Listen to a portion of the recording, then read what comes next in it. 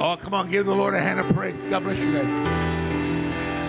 Come on, San Diego, give the Lord a hand of praise. Hallelujah. Lift your hands to the Lord. Say, Lord, we're back. No, come on, say, Lord, we're back. We want some more. My mind is ready. My heart is open. Ready to receive. I believe you have a miracle for my life. Speak into my heart. In Jesus' name. Now give the Lord a good hand of praise. Amen.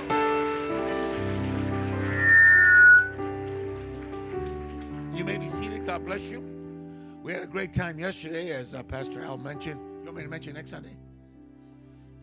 Later? Okay.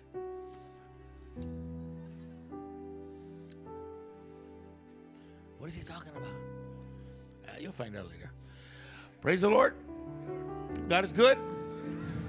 Beautiful day. Praise. How many of you, come on, how many of you forgot to adjust your clocks? See, nowadays it don't work no more because we have cell phones. Amen. So when it's 1 o'clock, all of a sudden 3 o'clock, what the heck happened? Praise the Lord. Amen. But, amen. It's great to be here, and it's good to see everybody here. UTC, as was mentioned, is here. And see, we teach them obedience in the UTC. Amen. And then the ladies are getting excited and ready to go to, that's it. And Tuesday night, right? Tuesday night, Sister Georgina is the opening night speaker. Oh my God. They don't do that lightly. Amen. But, you know, you watch it online, right? How many husbands watch it online? Shut up. Yes, you do. You know you do. I want to see my wife's there. And I think it was last year. You preached on one last year, too. And so I got a chance to hear Sister Georgina preach. I said, oh, my God, this girl can preach. She is a preacher. Amen. She preaches better than her mom. Amen. Better than her sister. Even better than her brother. Amen. But not better than her husband. Amen. I know how to score points, huh? So what a great, awesome privilege. And I know my wife's excited, and my daughters are excited about going, and it's going to be powerful. Amen? This morning, if you have your Bibles, let's get right to it. Time's kind of running on us here. You like this service, huh? You do. Yes, you do. And I know why. Not because you're so spiritual, because we're on a time clock here. Amen. We have to end at a certain time. Amen.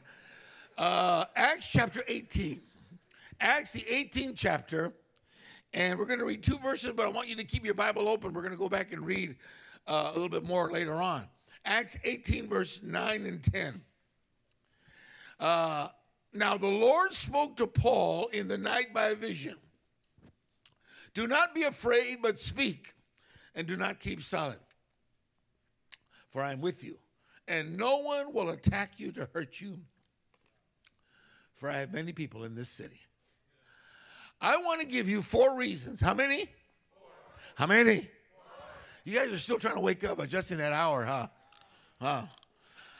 How many? 4. I'm going to give you 4 reasons why you should never stop coming to this church. If you're visiting, and we're blessed to have you, amen.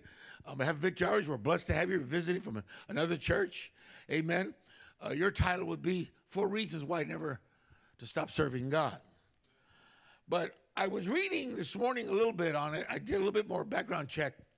His name was John Stephen, and I hope I pronounce this properly, Arkawi. And that sounds kind of like, I thought it was an Indian name, but it's actually Tanzanian. I'm not sure if I'm pronouncing that properly either. From Africa. Tanzanian. Where's my African buddy over here? There you are. Tanzania, is that how you say it? Christmas? You're from Sierra Leone. Tanzania is way on the other side. Okay. And John Stephen Arkawi, that's his name, was the only representative from the country of Tanzania to come and run and compete in the 1968 Olympics being held in Mexico City. Now, he never adjusted to the heat and the altitude of Mexico City in his training. So he cramped up. His venue was the marathon, 26-mile race. And he cramped up real bad. and it caused him to fall. And he busted up his knee real bad. Most runners would have stopped, gave up, called the ambulance, 911, and that's it, it's over. He stayed in the race. He got up and kept running. Now, I wish I could tell you he won, but homeboy came in dead last. I mean, when he entered the stadium, there weren't even this many people there. However, the cameras picked it up because it was a human interest story. So as he hobbled in for that final lap in Mexico City, everybody kind of cheered him on. They kind of knew what had happened. And he crossed the finish line and collapsed. So the reporters and the news cameras went up to him and they said, "Why didn't you quit? Why didn't you give up?" And here's what he said. These are his exact words. "My country did not send me 9,000 miles just to start this race." How many know here in Victoria, San Diego, we're not here just to start something. We're going to finish what God has called us to do. Yet, throughout the years that I've been a part of this ministry, I've seen a lot of quitters. I've seen a lot of starters, and I've seen a lot of you start. I remember when Pastor Al got saved, Sister Georgina got saved, right? When Miller got saved, Todd got saved, right? A number of you. When David got saved, Crispin got saved, Pittsburgh, California. I've seen you start, but also I've seen a lot of people quit. Well, I'm going to give you 4 reasons why you should never quit on God. Here in our scripture, Paul the Apostle has just come from the city of Corinth. Corinth was a city kind of like San Diego. It was a seaport city. Difference is it had 3 seaports. You guys have 1. And if you were involved in business in those days, you probably got your goods from Corinth. That's where all the goods came, spices and silver and material, all that stuff would come in there. And if you were in business in those days, you would travel there to Corinth to get your goods to take back to your homeland to sell. And it was said there in Corinth, they had these, what you and I would call malls, right? Marketplaces, they called in those days. And you would walk down these marketplaces, and there would all these shops selling leather, gold, spices, silver, whatever. And however, competition was very stiff, right? So they would hire, the owners would hire what we call barkers. You know what a barker is? That's a barker, somebody stands in front of the circus. Come see the bearded lady, come see the midget with fire in his ear, or whatever, you know. That's called a barker. Okay, so competition was so stiff that owners tried to hire the best barkers, the most eloquent speakers they could find, right? And it was said that if you wanted to hear some of the most eloquent speakers in those days, you go to Corinth and hear these salesmen with their pitches. That's why Paul the Apostle said, when I came to you, I didn't come with no sales pitch. I didn't come with excellence of speech. I came in the demonstration and the power of the Holy Spirit. But that's after he got the victory. That's not the whole story. Paul, just when he went to Corinth, prior to going to Corinth, in our chapter here, in the 17th chapter, he was in the city of Athens. Very good, Athens. Somebody reads their Bible here. Apparently it's only a pastor that reads it, amen. Athens, you're right. But when he went to Athens, he struggled. He struggled. They laughed at him. Not that he was telling jokes. It's one thing to be laughing if you say something funny, but you don't want to be laughed at. And they called him, and this is a strange translation, a seed picker, which to us doesn't mean anything, but the translation would be a babbler. Okay, you ever drive around San Diego, you see these vagabonds, homeless people? You ever listen to some of them? They don't make any sense at all. You see them in the corner talking out loud, right? What the heck are they talking to? They ain't got a cell phone. And oftentimes they're not making any, they're just babbling. That's what they call Paul. So Paul didn't start a church, didn't train any disciples, didn't develop a ministry there. In fact, he won only a handful of people, and he leaves the city of Athens totally discouraged. And now he comes to the city of Corinth. And later on, he tells the Corinthians, when I came to you, I came in weakness, in fear, and trembling. And I think it was because of what happened in Athens. I think Paul got a little gun shy. I think it affected him where Paul reaches a point within his life and his ministry where he feels like giving up. You ever felt like giving up? Yes, you have. We've all been there. Where you reach a point within your life or in your ministry or your marriage, like we talked about yesterday, where you feel like giving up. Huh? And here, Paul, when you're going through some difficult times, right, you can't sleep. Not just with the hour change, as some people couldn't last night. I slept okay. People often ask, you ever have somebody ask you, so Brother Philip, how did you sleep last night? You ever have somebody ask you that? How did you sleep? Tell them what I tell them, vertically. It only works horizontal for vampires, amen. Paul couldn't sleep, right? And the Bible says God came to him in the night and ministered to him, right? See, I think Paul was discouraged. What happened? Well, God comes to him and ministers to him. Paul reaches the point where he wants to give up. Throughout the scriptures, we find many people in the Word of God wanted to give up on God. What happened to the Apostle Paul? Well, we back it up to verse 1. Acts chapter 18, verse 1. After these things, Paul departed from Athens. We've already talked about that, so let's move on. He found a certain Jew named Aquila, right, with his wife Priscilla, and all the Jews departed from Rome, and he came to them. Verse 3, because he was of the same trade, he stayed with them. They were all tent makers. That's called speed reading. Here's our key verse right here. Verse 4. Stay right here. Watch. And he reasoned in the synagogue every Sabbath, persuading both Jews and Greeks. I want you to make note of the word reasoned.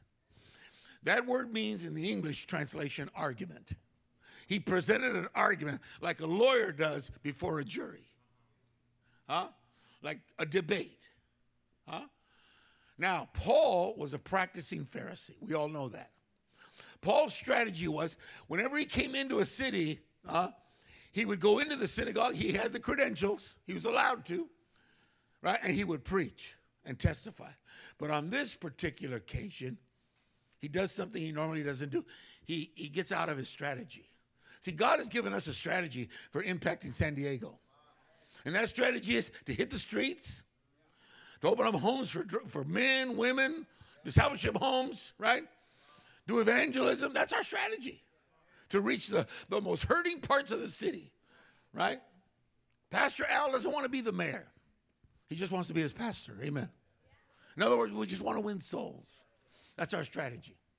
But I think here, because of what happened in Athens, Paul's kind of lost a little bit of that cutting edge. I think he's lost a little bit of that joy. I think he's lost a little bit of that fire. Have you lost some of your fire this morning? Is your blade a little dull this morning? Do you feel kind of out of it this morning? See, I think Paul is over there trying to argue and debate with the Jews to convince them about Christ. And I think Paul is like, he just reaches a point where he feels like giving up. But then something wonderful happens, right? Look how God deals with him. Something wonderful happens. Look at verse 5, right? When Silas and Timothy had come from Macedonia, Paul was compelled by the Spirit and testified to the Jews that Jesus is the Christ. Whenever you're going through something, God has a way of directing the right person into your life. Either through a phone call, or you run up to him in the church, or you see him in the parking lot, right? Or somebody comes to your house. For Paul's case, it was two of his disciples, Timothy and Silas. They're on their first missionary trip. They just got out of the home. They're new converts. They are pumped. They are primed. They're going to their first women's convention. I mean, they are excited. They're already packed and ready to go. Some of you ladies are already packed. And it don't even start till Tuesday, but you're ready to go. Some of you have been around for a while. Well, I'm thinking of going. But those of you, some of you are already pumped. You're primed. You're ready. You're telling your husband, I'm leaving whether you like it or not. I'm going to Ontario to hear from God. Timothy and Silas, They were like new converts. Remember when you first got saved? How many of you remember when you first got saved? Shut up. Remember when you first got saved? Man, you never missed church. Man, you used to take your Bible to weddings. Aren't they going to preach? Remember when you first got saved? You sang every song, gave in every offering, attended every event. When they said, we're going to go to the streets and pass out flyers, I'm ready. Come on, somebody. Remember when you first got saved? Everything was sin to you. Man, shut that TV off. That's sin. If you started eating and you forgot to say grace, spit it out. We forgot to pray. Now what do we do after we've eaten half our lunch and we've already eaten it? We didn't even pray. Okay, bless the Lord, oh my soul, and all that went in me.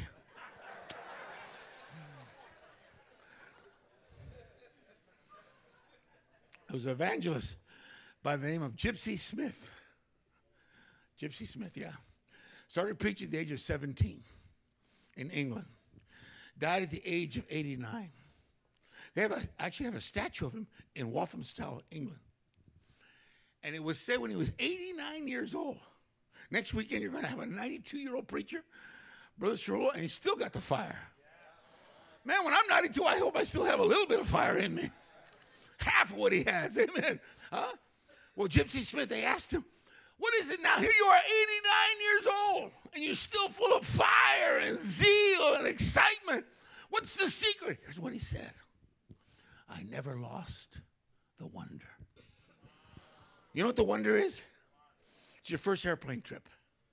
Your first time going to a ball game. Your first time going to Disneyland or SeaWorld. Huh? Your first time seeing the ocean. I grew up in the San Gabriel Valley. My first time seeing was Long Beach. We're like, oh my God, look at all the water.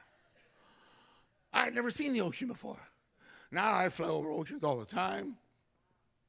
Right? You go on planes all the time. Been to ball games all the time. But you don't have to lose the wonder of serving God. There's an old song that says, every day with Jesus is sweeter than the day before. And so look what happens here. Timothy and Silas show up. And the Bible says Paul is compelled. Everybody say the word compelled. That means the Holy Spirit's pushing him. Like behind him saying, come on, man, snap out of it. I want to take this city. I want to impact the city. Now you get back over there. And Paul goes back to the synagogue, not to argue, not to debate, but he goes back testifying. I want you to know I was a Pharisee of Pharisees on a dusty road to Damascus, but one day a light shined from heaven. Jesus knocked me down before he picked me up. How did that happen? 4 reasons why you should never give up. Number 1, God is real. Let's go back to Acts chapter 18, verse 9. God comes to Paul in the night in a vision. Now, I know what you're thinking, guys. I used to think the same thing. How come when I'm going through stuff, I don't get a vision like God, like Paul did? Huh? Because we got this.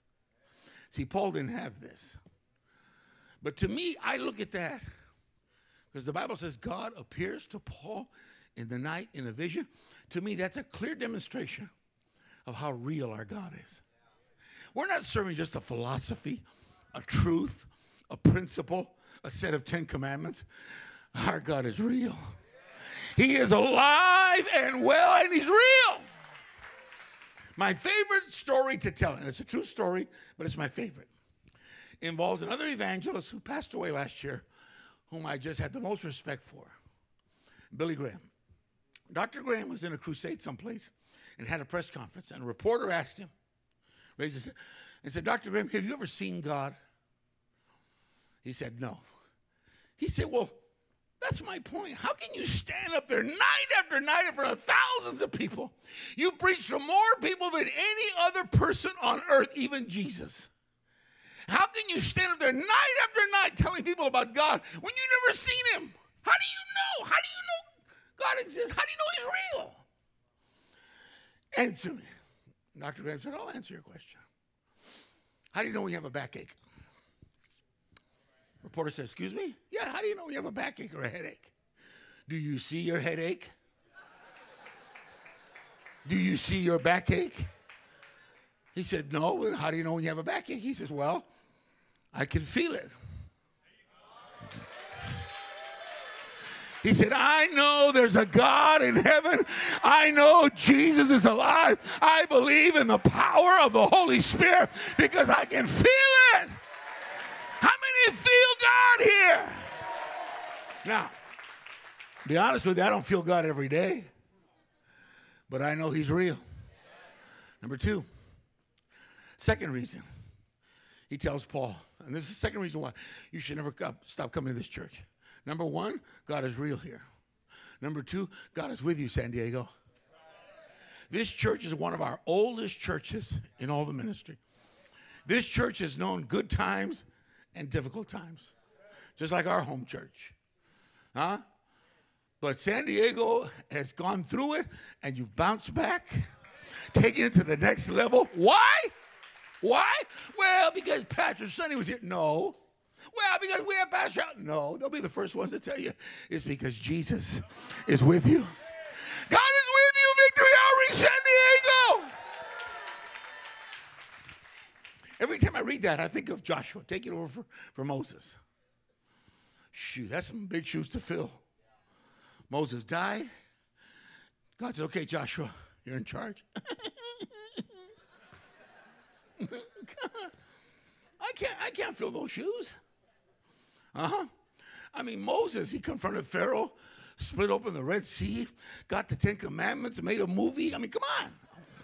Okay, he didn't make a movie. The movie part I threw in. And God said, hey, Joshua, as I was with Moses in the wilderness, so shall I be with you.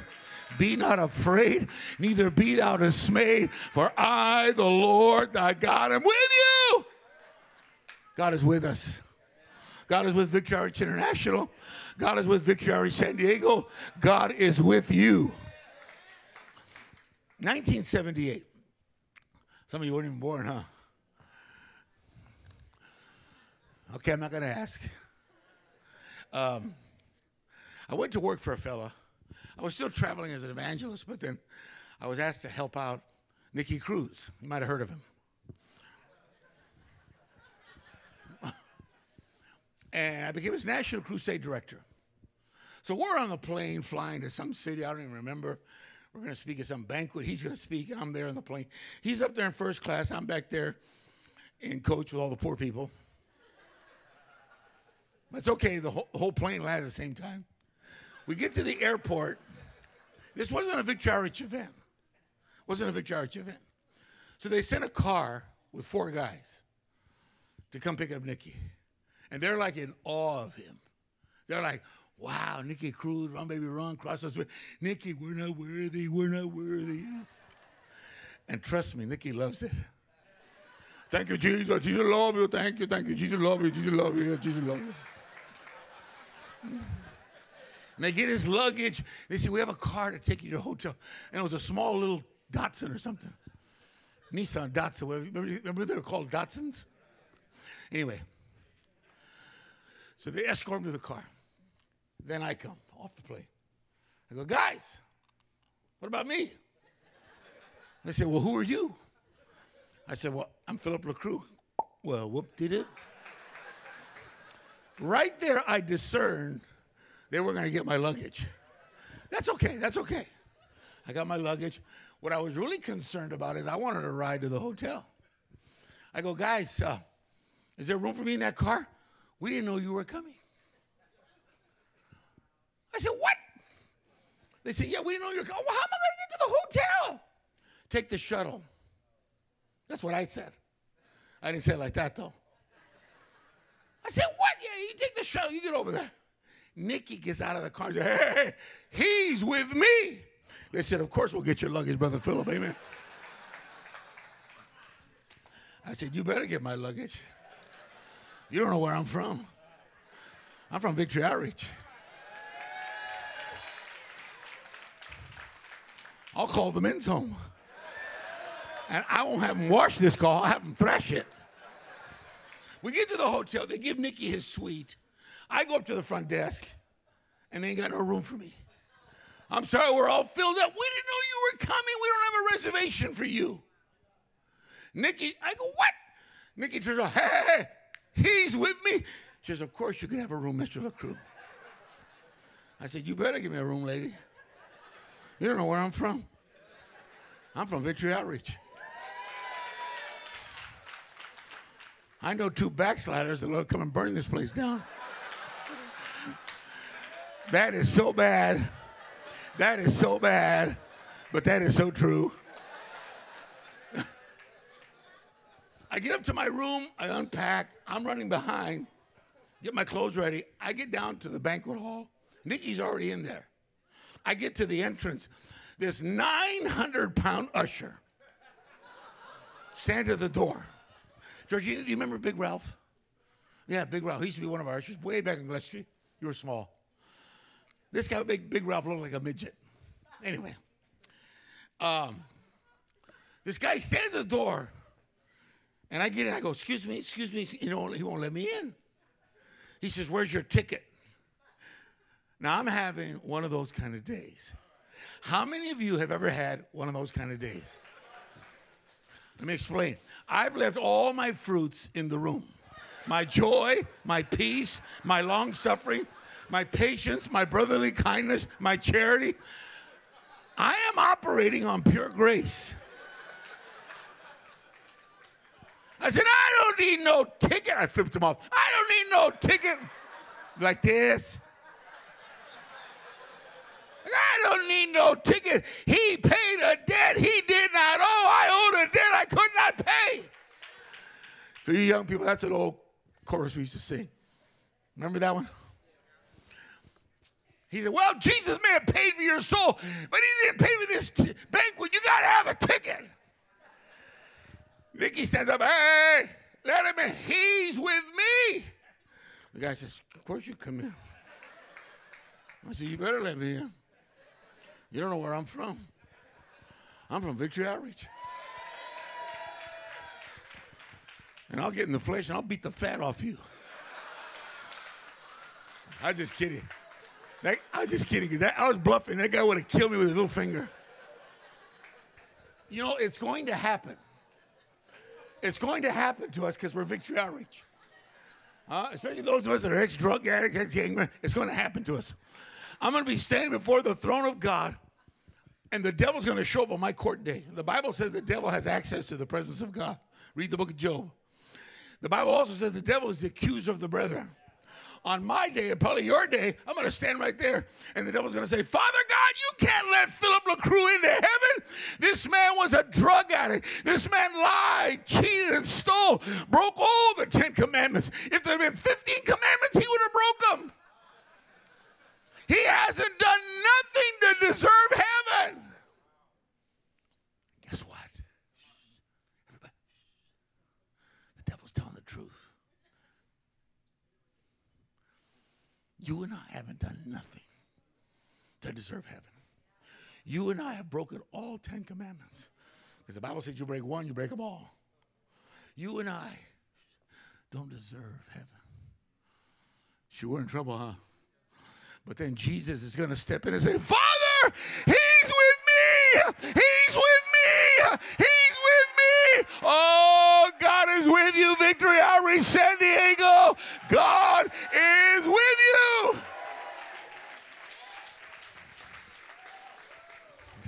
Number 3, God will protect you.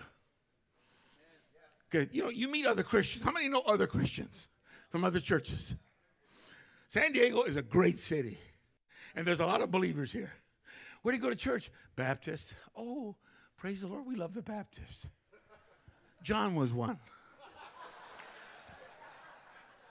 What about you? Assembly of God. Ooh, Assembly of God. Right? Foursquare. Oh, yeah, Jack Hayford, Foursquare, yeah. I go to Calvary Chapel. Hallelujah, hallelujah, hallelujah, hallelujah. Then they come to you, and they ask you, where do you go to church? And you say, and they say, ooh. Are you the ones over there off of 43rd? Yeah. Right there in the neighborhood? Are you the drug addict church? Are you the one reaching gang members? Are you the ones got all kinds of ex-criminals in the sanctuary? Yes, that's us.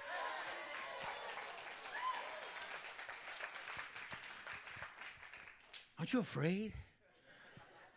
Your kids are going to get AIDS or some disease there with all these drug addicts there. Your daughter there, right? When you guys go to the streets, Chicano Park. Huh? Don't you guys get... No, God is with us. God protects us. I've raised all my kids in this ministry. Yesterday was living proof that we are a family ministry. This place was packed out. People wanting to come and build their family. Come on, somebody say amen. God protect. I've had bomb threats. I've had threats on the street. I actually had a bomb threat. I was in Southgate doing a rally, and they introduced me, and I got up, and there were about 1,000 people, about 12 pastors. There was a interdenominational rally, and I started praying. I said, okay, let's pray. Father, I'm praying. While I'm praying, the MC comes out and whispers in my ear while I'm praying. God, move by your power, move by your spirit. Brother Philip, the LAPD, the sheriff's department, fire department, the bomb squad's outside. We've had a bomb threat called in. God, move by... What did you say? They want you to clear the building so they can bring the dogs in to sniff for bombs. But don't cause a panic. He says, you want me to do it? I go, no, I'll do it. How many here are ready to meet the Lord right now? 800 people raise their hand. Yeah! I go, then you may be seated. The rest of you that are not right with God, we've had a bomb threat called in. I need you to exit the building. As soon as I said that, the choir got up and ran out. The pastors ran out. The worship team ran out.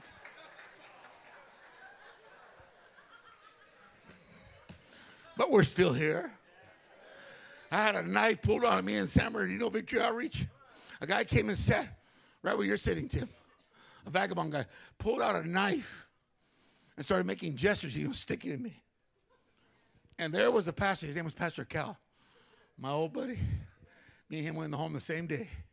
He's sitting right over there. And I'm trying to get his attention to look over there. Because I could have done this, knife! But look where the ushers are at. Where are you at? Look where you're at. Look over here. Raise your hand. By the time you get up here and save us, we'll have the funeral already. Wait, no, way back there. So I look at Cal, and I'm trying to go. I try to be slick. You know, the Word of God is like a two-edged sword. Didn't work. You know, the Word of God, it cuts like a knife. Pastor Cal taking notes. I said, you know, when the Word of God cuts, it cuts deep. But we're still here. We've gone to some of the most dangerous ghettos in the country, and we're still here. We go into Watts. We go into Cabrini Greens. We go into the Bronx, New York. We go into South Africa. We go into Panama. We go into Brazil. We go into the Philippines, and God protects us. Somebody shout hallelujah. I got about 2 minutes left. Let's go. You didn't believe me? You had to look at the clock, really? You think I'm lying over here? 2 minutes. The guy looked at the clock. Number 4. Number 1, God is real. That's why you should never stop coming to this church. Number 2, God is with you. Number 3, God's going to protect us here. And number 4, you're part of God's family. If anything ever is so true to me, it's a Victory Outreach. We're one big family. And they don't always get along. Family fights. Yes, we do. But we also forgive. We learn to forgive each other. Paul, I'll close with this as the worship team comes, felt alone and abandoned. And God says, listen, you're not by yourself. Because, you know, when you're going through hard times, you have a tendency to focus, listen very carefully, on how you feel instead of the facts. You feel all alone. You feel nobody understands. You feel like nobody cares. But those aren't the facts. That's how you feel, but those aren't the facts. The facts are we do understand. We do care. And the fact is you're not alone going through it. You've gone through it, I've gone through it. You've had pain, I've had pain. You've suffered loss, I've suffered loss. You've been embarrassed, I've been embarrassed. You've been knocked down, I've been knocked down, but you get back up. Come on, somebody, say amen. God comes to Paul. He says, listen, for you're not alone, I have many people in this city. So you're not by yourself. You're part of a wonderful family. Man, we got family all over the world now.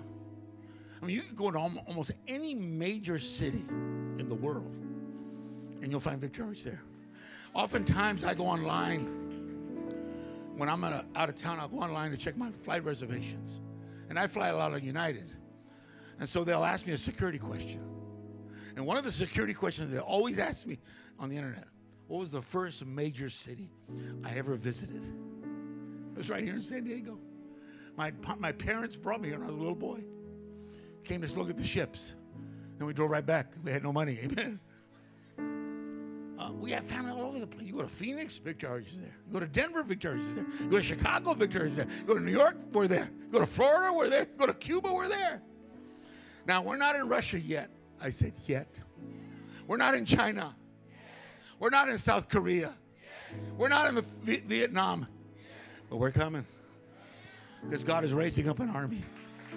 It's not time to quit. As the worship team comes, it's not time to quit. It's not time to give up. It's time to rise up. It's time to stand up.